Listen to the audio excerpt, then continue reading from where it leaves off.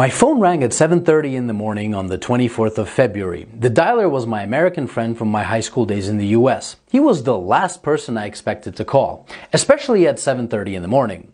I knew immediately that the war has actually broken out. The beginning of the war did not surprise me. In fact, it's long overdue. What surprised me was the fact that he knew nothing about the suffering that the Russian Ukrainians had endured over the past 8 years.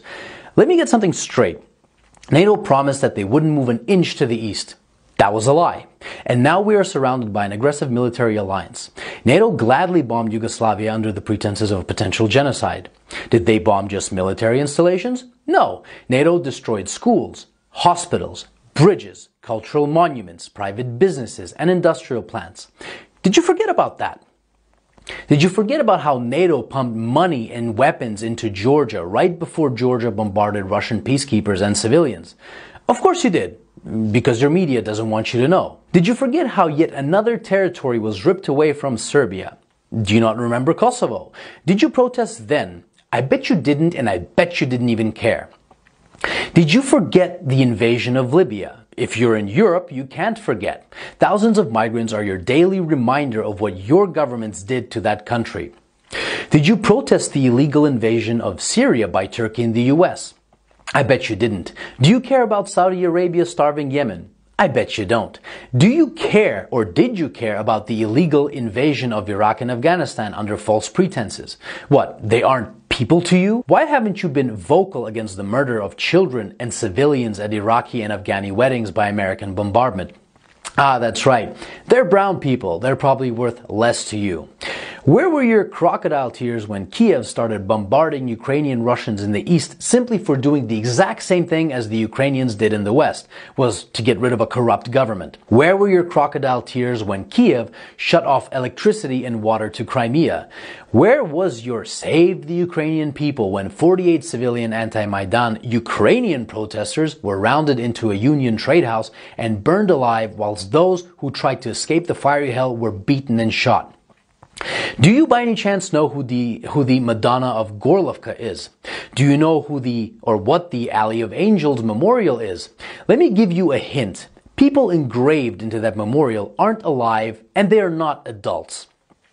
Did you shed even one digital virtue signaling tear when the children at the children's beach in Zagreb were purposefully bombed by the Ukrainian military using illegal cluster bombs? I bet you didn't. But that's okay. How would you? Your mainstream media keeps you in the dark. For 8 years, the US and its allies have been pumping billions of dollars worth of lethal weapons into Ukraine. For 8 years, the Ukrainians have been waging a war with their own people in the east. And for 7 years, Russia and the people of the Donetsk and Lugansk republics have been patiently waiting for Kiev to adhere to the Minsk agreements. Should Russia have waited maybe 20 more years? You know, the amount of years that the US spent killing Afghanis. So whilst leaders like Boris Johnson, Joe Biden, Emmanuel Macron, Olaf Scholz and Ursula von der Leyen have been virtue signaling about the poor Ukrainians, they have been robbing the Ukrainians of their dignity, making their economy run on loans from the IMF, and basically robbing them of their future. And Russia is to blame when we were their primary trading partner? The West pushed Russia into a corner. Protect yourself from an increasingly hostile neighbor who wants to become part of a hostile military alliance called NATO and lose Nord Stream 2, for example. Or watch Russian Ukrainians get slaughtered by the thousands. The West wanted to fight this war with Russia until the very last Ukrainian. Remember Kosovo? Well, the Lugansk and Donetsk republics have every right to exist. Russia didn't set the precedent. Your leaders did when they recognized Kosovo. And final food for thought. Why was there no bombardment of innocent civilians in Crimea, even though it's closer to Kiev than Donetsk is? I'll give you a hint. The actual Russian military was there, protecting the people. Here's another. The Ukrainian army has been fighting this invisible Russian army for 8 years now in the east, according to your mainstream media. Why then did the Ukrainian army collapse within 24 hours when fighting the actual Russian military? And since it did, what do you think your tax dollars were doing in Ukraine? That's right. Your tax dollars were used by Ukrainians in the West to kill Ukrainians in the East. And you didn't give a flying fuck about it.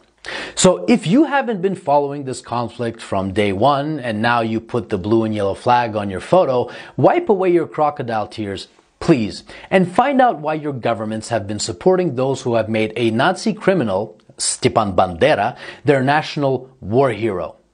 Don't expect a good result from pushing a bear and the dragon into a corner.